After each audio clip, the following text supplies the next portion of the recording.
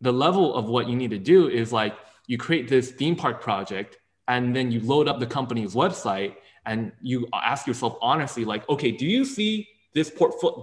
Is it in the same level? Ask yourself that, right? Let's say you're doing 3D modeling or concept art, right? And you pull up a piece of Forex concept art. Obviously, there's going to be a little bit better, right? But then you got to be like, okay, is it feasible or does it look like nothing like it? Hey guys, Chris here. I just got done filming this podcast video thing. His name's Michael from Rochester Institute of Technology. I'm really active on social media and I have a lot of students asking me questions all the time. So I created this video so that other students who have the same questions also see the answers as well. And this way it's a valuable resource to everybody out there on YouTube.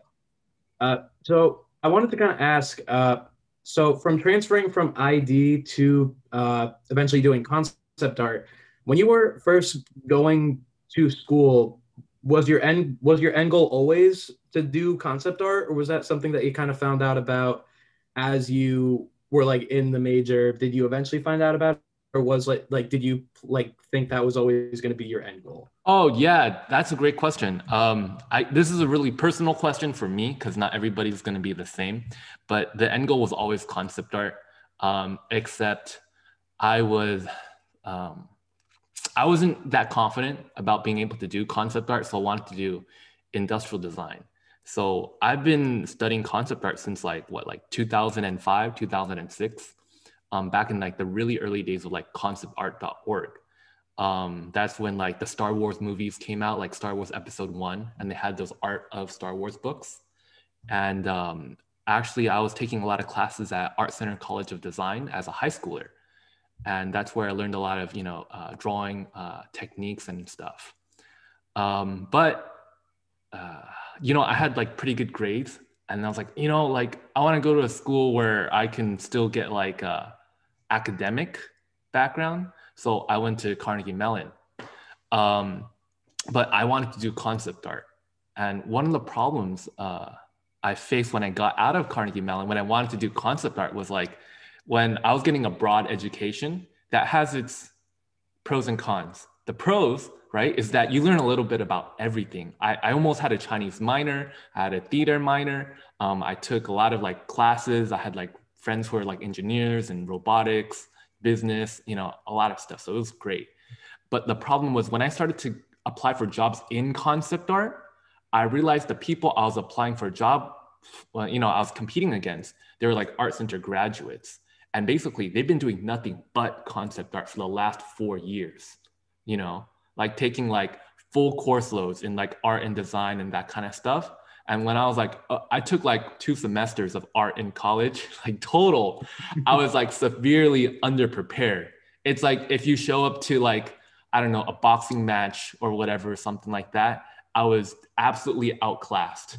I had my broad education, which was good, but I was trying to do concept art and I just needed to spend a couple more years, refining my skills and stuff. Yeah, I'm really glad you brought that up because that's almost my exact situation right now, honestly, because like I love my major and industrial design. It's really taught me a lot of stuff that I wouldn't have learned otherwise, which is why I eventually like I actually transferred in from a more artistic major, kind of like I was in animation for a semester, and then after a couple weeks I said, okay, this is interesting. I just felt like I wasn't getting, so I eventually switched over to ID because I felt like I was going to be learning more. The downside of that is though that like you learn so much, but like it's very difficult to hone in on a very specific craft that you want to do.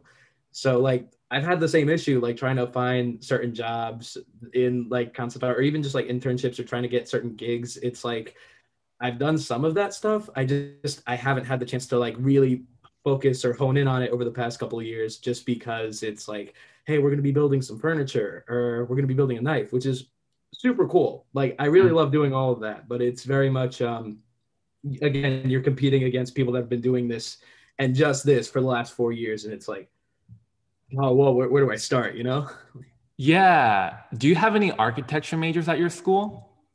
I'm trying to think. We have interior design Oh, in okay. our class. college, and we do have an architecture major in, I think in like there's the sustainability school. There's like a Uh-huh. sustainability school of architecture. Well, I think like the architecture kids, they kind of do it where, they're relatively good at like drawing and 3D modeling and drafting. And the way they do it is like they just don't sleep. So there's a way to get good and like professional at like multiple skills at the same time. It's just like getting a double major, right? Like those guys who get double majors, they just don't sleep. Exactly. Yeah. I know one guy who's doing comp sci and computer security, and I don't know how he does sleep because he's just doing so much all at once. Like it's insane. Yeah, it's tough. It's tough. Yeah.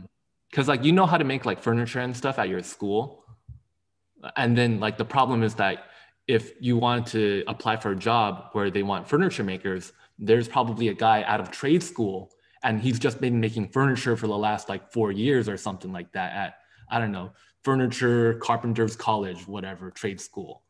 um, so it's kind of tough because you had like, I don't know, like couple semesters, 1 or 2 classes on furniture making.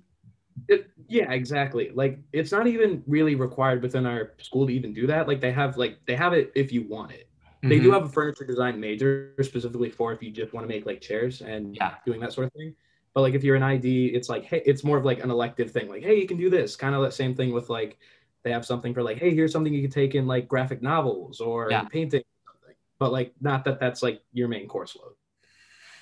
Hey, I was gonna say something that hindsight that gave me a lot of, I don't know how to say this, but the people who graduated from my school in industrial design, the successful ones, they transitioned over to UI UX. So a lot of them are working for companies like Instagram, Facebook, I don't know, not Tinder, but like those like dating, any app companies, you know? Yeah. So it's like they're not actually, they're using their design skills, but they're making apps now. And that seems to be really lucrative for them because, anything in Silicon Valley is doing pretty good nowadays.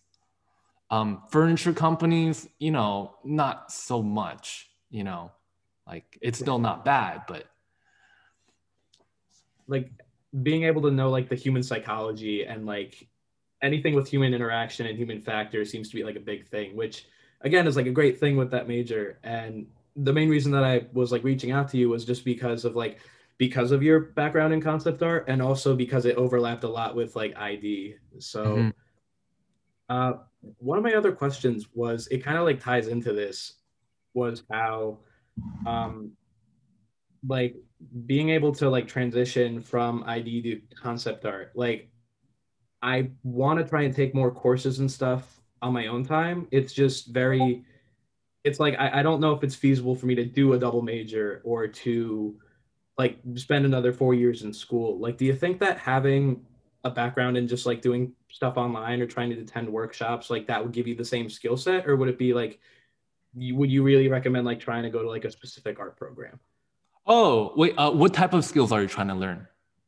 Like specifically just like doing like landscape architecture and in general just like trying to get better at like painting and overall like I've been doing some 3D modeling and like Fusion and SolidWorks for more like parts and stuff, but Hmm. just in general include like increasing skills in like visual development like as a main focus. Oh, shoot. I don't know. I don't know. Have you seen my latest YouTube video about the concept art, drafting, engineering, that type of thing, how I broke it down into different skill sets? I actually haven't. I've seen some of like your podcast, Oh, which is okay. really good. Yeah, I'll send that to you. It's like how to become an Imagineer, but that's like a clickbait title. Like the real title would be like applicable skill sets if you want to be a theme entertainment major and an overview of the theme entertainment pipeline. So that's kind of what I cover in the video.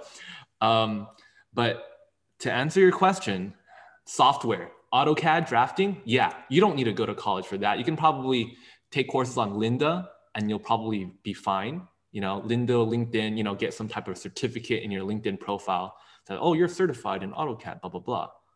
3D modeling, you can probably learn that online. Um, what is that? Concept art. If you wanted to learn concept art, you can probably there's so many like CGMA, you know, there's on all these online websites, Schoolism, Brainstorm Academy.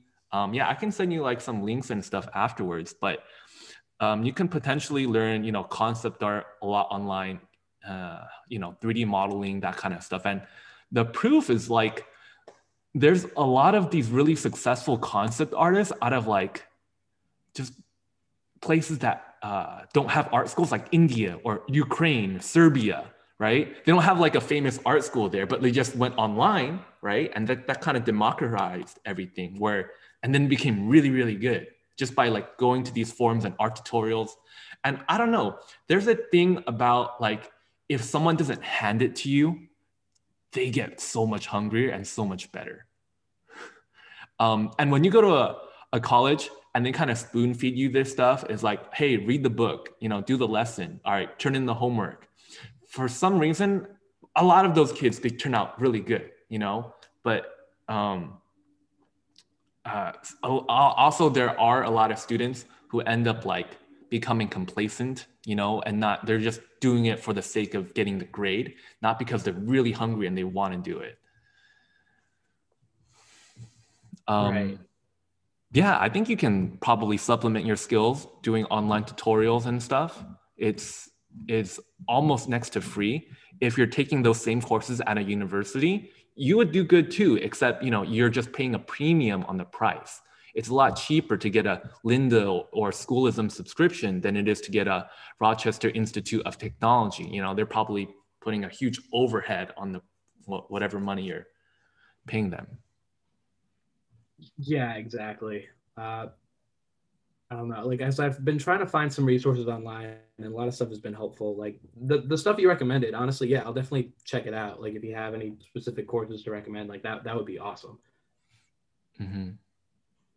And I guess my biggest thing is just like I know you give a lot of general advice on your podcast and like making it in the industry. Like I'd just say, like, what would be like your best piece of advice to like someone new to this industry about like trying to break in, like what, like specifically for like concept art, like what they should do, and also just like why you love what you do. Oh, you know, I was gonna say, I'm in the process of making this video about it. I feel like one of the biggest things you could do to help break into the industry would be to know all like the players and everything. Like, what is something you're passionate about? Like, give me an example. What is something, what game or movie or whatever? Like a franchise or Yeah, something. yeah, whatever. What is something that you're interested in? I would say Indiana Jones, or Okay, even just like the, not even like the movie, but like just the ride, the Mummy ride at Universal, like made me love that movie. okay, cool. I was gonna say this. Like, let's say Indiana Jones, for example. Could you name all the characters and all the scenes and like could you write out like the entire script of the movie? Like, kind of.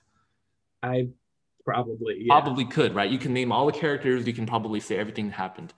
Like you can like probably write down 20 characters from Indiana Jones off the top of your head. Some people, they can like name all the NBA players, all the Pokemon, whatever. But what if I asked you, could you list off 20 companies that work on theme parks off the top of your head, besides Probably. Disney and Universal? I could list like I don't know if I could list 20, but I could list like a couple that I've really looked at. Okay, Like, okay. What do you have? What yeah, do you have? What do you have? I'm trying to, geez, okay, put me on the spot. Like if I asked you to name like 5 car companies, you can probably do that, right? Yeah, like Chevy or Ford, GM, Toyota, Honda, you know, you can kind of, could you yeah. name like the equivalent of theme park design firms or engineering firms? Um, I could, but probably not at that same speed. So that would probably be like the biggest thing to, if you want to get your foot in the door, to be able to knock on more doors, you know, like, of course you want to, you know, join the Disney Imaginations competition, apply there, you know, apply for that Disney internship. But if you don't get it, right, because, you know, it's so popular and there's not a lot of spots, right? It's really competitive. Okay, no worries. You can do Universal, you can do SeaWorld, you can do Legoland, which is owned by Merlin, right?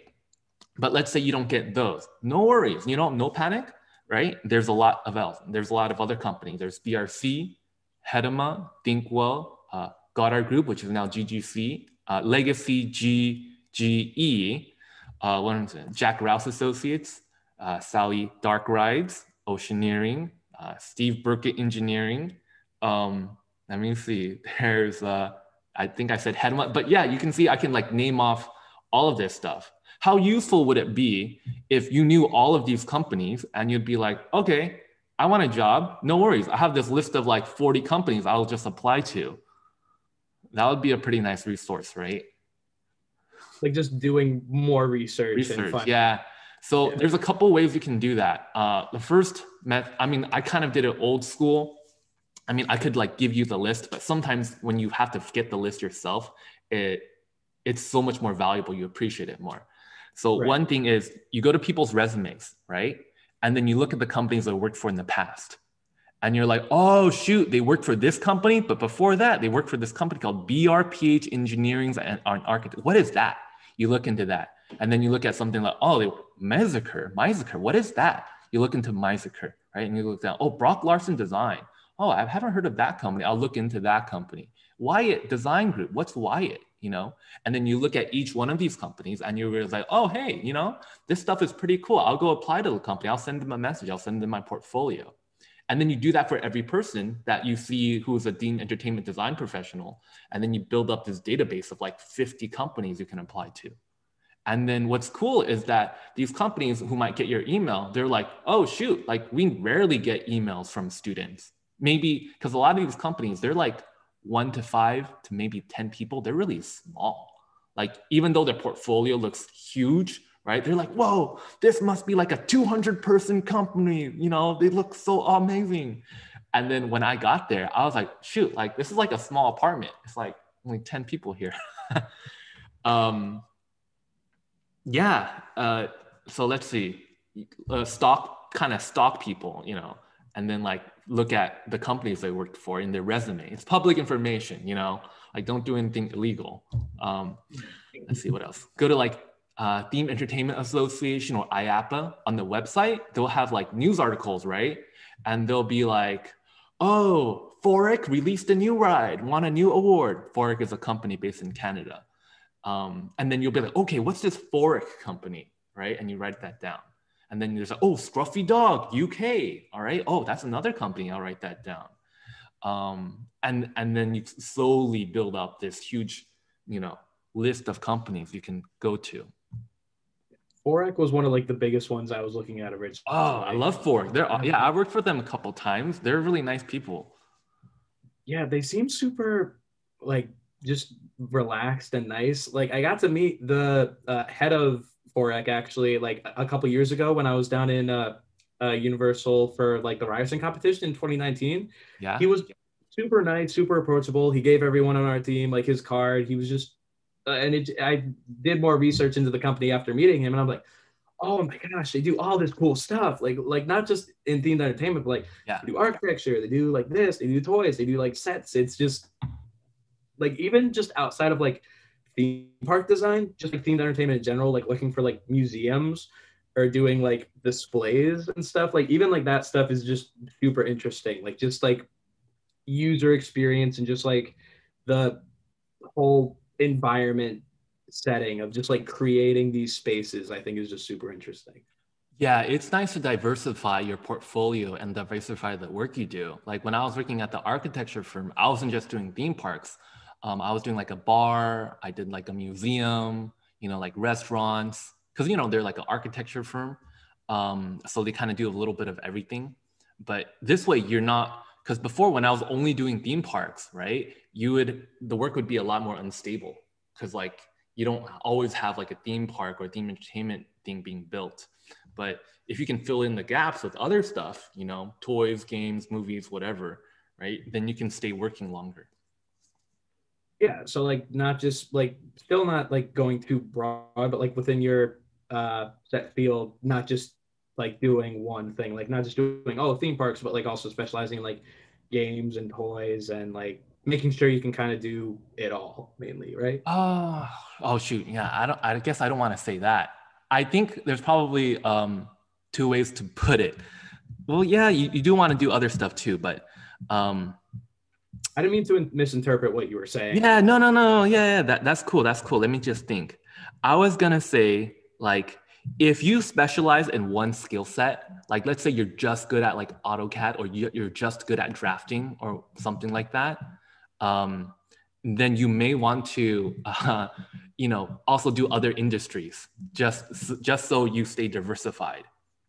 But let's say you just want to do theme entertainment, then in theme entertainment, you may want to have other skills, um, like concept art, drafting, engineering, 3D modeling. So you stay diversified in the theme entertainment project. You can go all the way from the blue sky concept to making the schematic drawings to making the engineering drawings. So you can stay working and you're very versatile. So you're either diversified in your skill set or you're either diversified in the industries you're working in. Does that make sense? Yeah. So I didn't mean to make it seem like diversified as in like, oh, you do like CAD and you also do drilling and you also do drawing, but like kind of what you were saying, where it's like you're diversified enough in your set field that you can like go through the entire process. Yeah. But you can't be bad at everything. You have to be like good at everything. If like you've only taken like one semester in whatever thing that was, it almost like doesn't count. Like it needs like every skill for it to count. It needs to be like at least mediocre or better.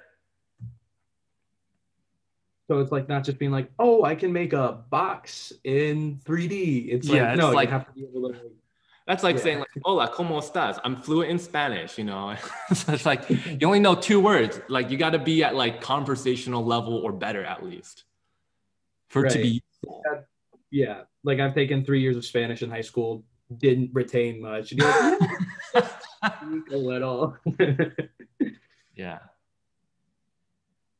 All right. Well, I think that's pretty much all I have here. I didn't want to take up like too much in terms of like, because I know you're very busy and everything, but unless you have any like additional advice or comments or anything, feel free to just say whatever's on your mind. Okay. Yeah. Feel free to send me your portfolio. I'll be happy to take a look at it and stuff. Uh, Um, yeah, for sure. yeah. Right now, if I'm being honest, a lot of it is more industrial design based, Uh-huh. which is more so like products and everything. Like I've done some the theme park stuff that I have done. I don't know if I really can show because a lot of it is done. Like I've worked on competitions in the Oh, past, cool. which is like Ryerson, and we actually we just finished up everything with Ryerson like a couple weeks ago, and doing everything with Cornell. I don't know if I could like the Cornell one that they do in the spring, but like I don't know if I can show a ton of that just for like NDA reasons. But actually, I was like thinking of like if I had more time over the summer, I definitely would have taken one of your classes that you offered in terms of like concept art or something. So yeah, if you want to see my portfolio right now, it's just my name, mikemcnaught.com, Okay. which it needs to get overhauled a lot right now, just because like I have my ID section, which needs to get updated, and then there's a whole like extra section where I have like, hey, here's some additional CAD I've done, and like some sketches and just like graphic stuff for like not necessarily ID related things, but just like projects that I've worked on in the past. Okay, cool. Yeah. Put some theme park. Make sure you have some non-NDA stuff in your portfolio. That's a huge issue for a lot of people, where it's like the only work they have to show is yeah. You know what? I have one more thing. It's really weird for concept artists. They're always working on personal projects. They're always working on projects that they can do. For theme park people, it's like it's really rare for them to work on personal projects that aren't NDA. So I recommend having something you can put in your portfolio that doesn't have to be always top secret. Right. Yeah. Yeah, I think that's a really good piece of advice. Because my goal was like last summer, like, hey, to do like a bunch of theme park stuff, and then like I got a bunch of commissions for other projects, and I That's just was like, cool. which was like good experience. It just was like kind of getting distracted from that. So my goal for this summer is to try and like actually work on like a set project. I don't know. Yeah. And like after you look up those, companies that I told you about, right? The level of what you need to do is like you create this theme park project and then you load up the company's website and you ask yourself honestly, like, okay, do you see this portfolio? Is it in the same level? You know, ask yourself that, right? Let's say you're doing 3D modeling or concept art, right? And you pull up a piece of 4X concept art and you'll be like, okay, honestly, do they look like they could have been done by the same person? Obviously, theirs is going to be a little bit better, right? But then you got to be like, okay, is it feasible or does it look like nothing like it? And then do the same thing for AutoCAD or master planning or, you know, whatever. You know, this way you have a benchmark of the quality you need to produce. That sounds really good. Thank you so much. Yeah, no problem. All right. I think we're good. All right, sounds great. You, Thanks again for oh, what? I'm sorry. are you okay with putting this on YouTube? Yeah, that sounds good. Okay, cool. I'll link your website below. If you want, do you want me to link it in the description? Yeah, sure. If you want, that would be fantastic. Okay, I'll do that. Okay. All right. I'll see you later, Michael. All right. Thanks a ton. Have a great day. No problem. Bye. Bye. Thanks so much for watching the video. Thanks for watching all the way through to the end. You're one of the loyal fans. Be sure to like and subscribe for the video. In the comments below, maybe you can type in what was your favorite part, you know, let us know. And also, if you have any questions or topics for future videos, feel free to put it there as well. All right. Thank you guys so much. Have a good day.